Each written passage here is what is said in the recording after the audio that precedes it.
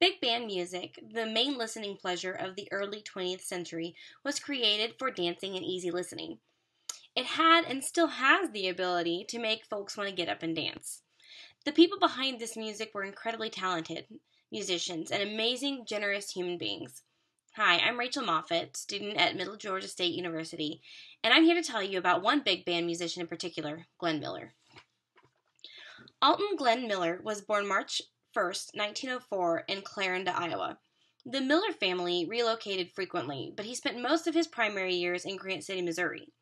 He wanted to join Grant City Community Band, but he only owned an old, undependable trombone.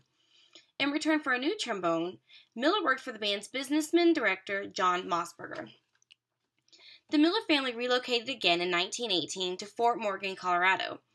In high school there in Fort Morgan, Miller was quite the accomplished football player, and he was even given the prestigious title of Best Left End in Colorado. Despite his athletic talent, Miller's true aspirations led in music, specifically an up-and-coming genre called dance band. Miller's infatuation with his band and new music was so strong, he skipped his own high school graduation ceremony to go play a gig at a band several states away in Wyoming.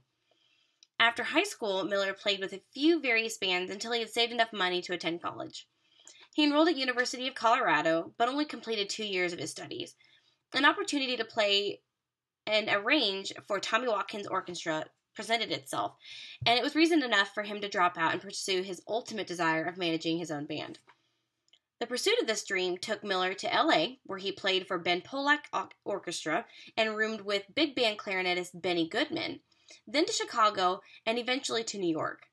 There he arranged and played for Ben Pollack again, the Smith-Ballou Band, and Ray Noble's American Band, just to name a few.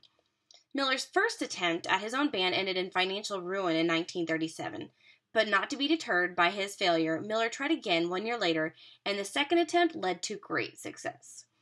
The band was selected to play for 2 very substantial radio broadcast gigs in New York and New Jersey. These radio opportunities led to the Glenn Miller Orchestra quickly becoming a household name.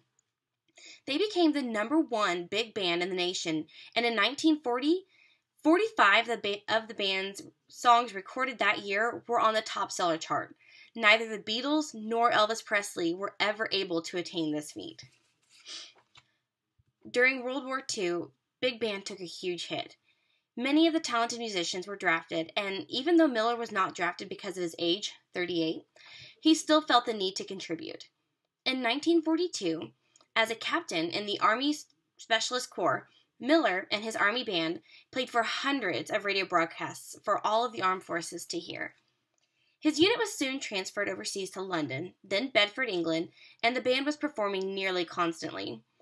Within a span of 30 days, the band had traveled to 35 different military bases and performed 40 separate radio broadcasts, all in an attempt to boost the morale of our fighting soldiers and our hurting nation.